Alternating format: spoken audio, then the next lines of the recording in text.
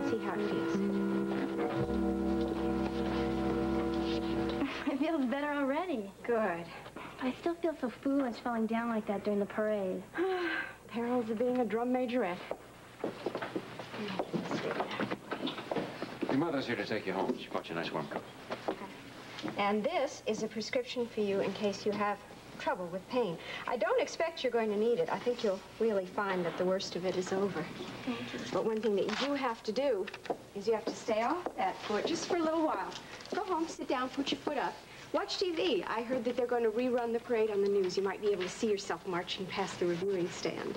Thank you, Dr. You're welcome. Oh, your shoe. You might go with that. Can't forget that. Okay? Yeah. All right.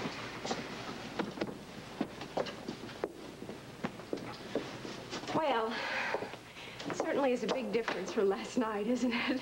Last night, that terrible accident, and today all we've had is cold noses, cold toes, and one sprained ankle. Leslie, do you have any idea if Diana made it to the parade today? No, I haven't. Strange. Well, I think we were successful in calming Jeff down. You think we were? Yes, I got a call from him. He'd gone over to see Diana to try and explain how he felt, and he wanted to apologize for some of the things he said to us. But you sound like he didn't see her. No, he wasn't able to find her. He thought possibly that she'd left for the hospital already. Maybe she did. Maybe she joined the rest of the nurses in the parade. Well, I guess that's a possibility. He was a little bit upset when he couldn't talk to her. He thought for a second maybe she'd taken PJ and just run off somewhere. Oh, no, Diana's not going to do that. She has legal rights, and I'm sure she realizes that. Yeah. Has Jeff talked to Steve?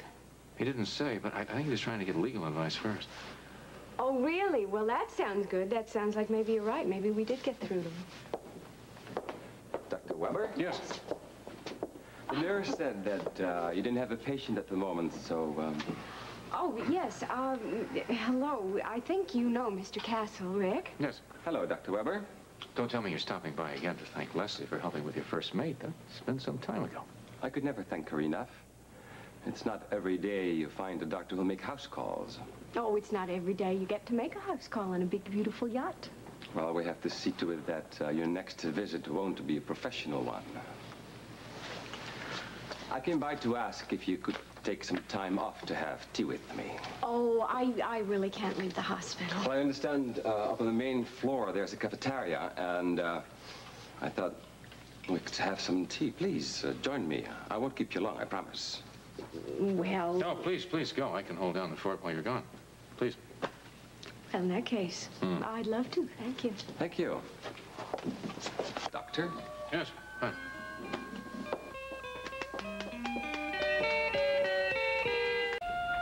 And I have a daughter named Laura, who works as a receptionist for ELQ International. And I may be prejudiced, but I think she's an awfully nice person and beautiful. Well, she has to be beautiful if she's your daughter. Thank you for the compliment, but she doesn't look anything like me. She's 2 inches taller than I am and has blonde hair and blue eyes. That's enough talking about me. It's not fair. I should get to know something about you, Mr. Castle. Well, there is very little to tell. And, Lesley, please call me Tony. You insist, of course. I would not insist upon anything with a woman like you. I think you're a woman with a mind of your own, independent almost to a fault. I think I'll take that as a compliment. I certainly worked hard enough to get there. Since your divorce, perhaps? Goodness gracious, look how quickly we got back onto the subject of me. Now, I'm sure that my life can't be that interesting for someone like you. I find everything about you very interesting, more than interesting. I find you absolutely enchanting, Lesley. I want to get to know you better. You want to have dinner with me tonight? I'm sorry I can't. Oh, don't say no, please. I have to. I've been working for 2 days without any sleep, and I'm going to go home tonight and catch up. Rick and I were working an emergency all last night. What about tomorrow night? Possibly. Lesley, I want to see you before then. This ridiculous business of coming around to thank you for helping one of my crew members is wearing a little thin as an excuse to see you. I mean, don't you think? Well, Well, if not tomorrow, then soon? I'll know my schedule better tomorrow. But you will go out with me. Okay, I promise. I have one request. What is that? When I pick you up at the house, is it possible for me to be the only gentleman admirer there? Oh, dear. Well, I must say, I found it rather interesting, the subtle friction between your date for the evening, Captain... Ramsey. Yeah, and your husband. Ex-husband. Well, I have a feeling he still thinks of himself as your husband. Why would you say that? Because he introduced himself to me as such. Did he? Well, he amended it to ex-husband, but I found it rather interesting.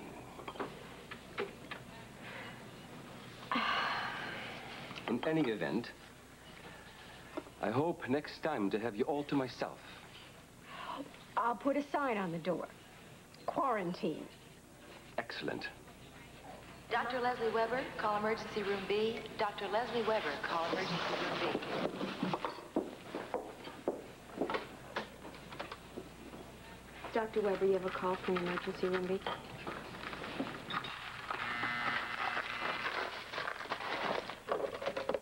Dr. Weber. What's the matter? Something serious? Well, nothing serious right now, but could be. Lesley, I would appreciate it if you could cut your break a little short. We've had quite an influx of injuries from the parade. Oh, I'll be right there. Thank you. Hello, I understand you have something in your eye. Yeah, and it's driving me crazy. I can understand that. Don't rub, don't rub. Let me just take a look at it. It's all right. I'm not gonna hurt. Oh, I see it. It's right there. It looks like a little piece of soot or something. We can get that out. Piece of cake. No, you don't squint. Just try and relax your eyes. Honest, I won't hurt. Hello there. Got it. There you go. Thanks a lot. Yeah. All right, now let me get some drops for you, because it really looks a little irritated. Yeah, I couldn't help to rub it. I can understand that. You want me to put them in for you? No, I'll do it when I get home. Okay. Feels better now anyway. I'm sure it'll be all right. Thank you. You're welcome. Your next patient is suffering from blistered feet. Blistered feet. Oh, my goodness. Well, I can certainly understand why you would ask me to cut my break short. We are, indeed, flooded with serious emergencies.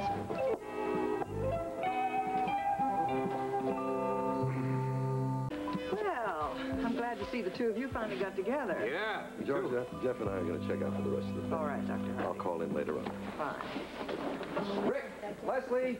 Hi. Hello. Jeff, how you doing? Very well, thank you. Good.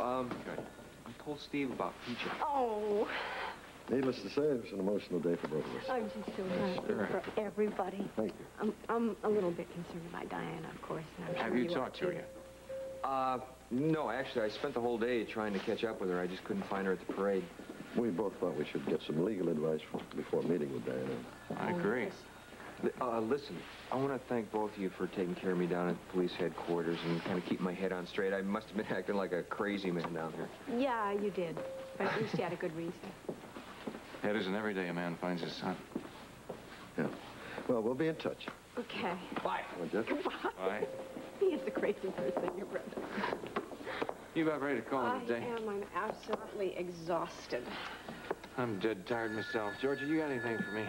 And for... Lobby, Thank Mrs. you. Price. Lesley Weber. This is Howard Lansing. Is Lesley Weber anywhere in the hospital? Oh, yes, she's right here. Hold on just a moment, please. It's for you, Dr. Weber. Thank you. And here are your messages. And he doesn't get any right. That's right. Good, and he's Oh, not. thanks. Hello, this is Dr. Weber. Les? Yeah. It's Howard. Hiya, Howard. I thought I'd better call you. What's the matter? Your voice sounds funny. Well, it's about Diana Taylor. It's pretty rough, Les. What? What happened? Diana's dead. What? Howard? What do you... What happened? What are you talking about? Someone got into her apartment and killed her. The police are still here. Excuse me, Mr. Lansing, we found the boy. Yeah, hold on a minute. Thank God for that. He was in the laundry room. God only knows what that boy saw happen in his apartment, so we're going to keep him out of here for now. Sorry, thank you. Yeah, Les? Yes.